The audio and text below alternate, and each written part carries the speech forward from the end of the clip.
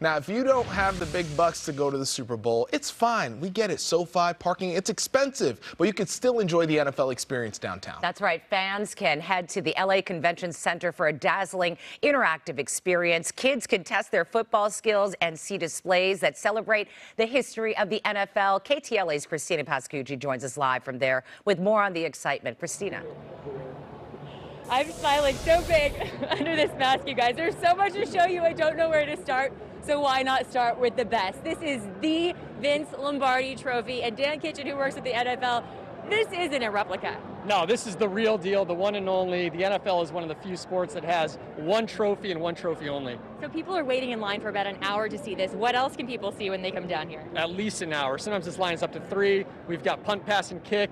All 55 Super Bowl rings, the Wilson Football Factory here, and fans can run the 40-yard dash against the LED version of their favorite NFL players. Thomas, let's just give people a view of what it looks like. Lo and behold, behind you, if you can pan around and just show them, there's people waiting in line to take pictures with the different Rams outfits, all the different jerseys, I should say. And also, let's show you video of this. If you guys want to go to the NFL shop, you can. It is open. It is free to all until you buy that expensive merch. And what happens is they have the largest display of Super Bowl merch that you can get, including the actual emblem on the jersey. They have exclusive pop-up art from Charles Fazzino. They have blinged out helmets as well as autograph signings from players. And I spoke to Rams wide receiver Tutu Atwell. His first season with the Rams, he unfortunately is injured, but he's meeting fans ahead of the big game and talked about what his teammates are doing to get ready. It's just a blessing, man, to be with the Rams. Got drafted last year, was proud, second round, and it's just, like I said, it's just a blessing, man. I'm very happy and excited for my teammates, and I'm just ready to go and be there for them. The Rams are going to get it, aren't they?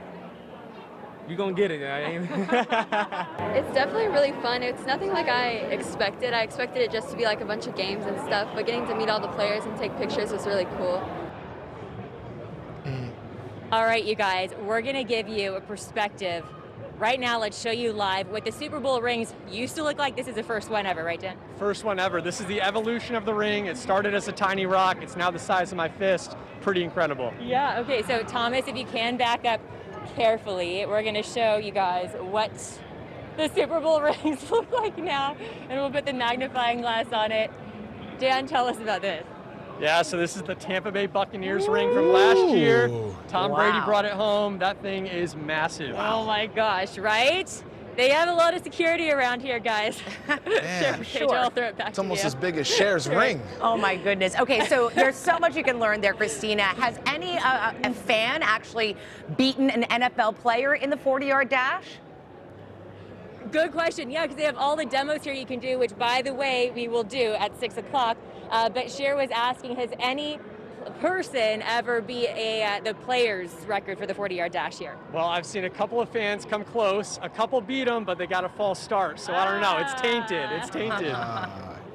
There you have it. There you go. Because you're talking about like a 4.29 or something like that. That's fast. Thank you so much, Christina, for that.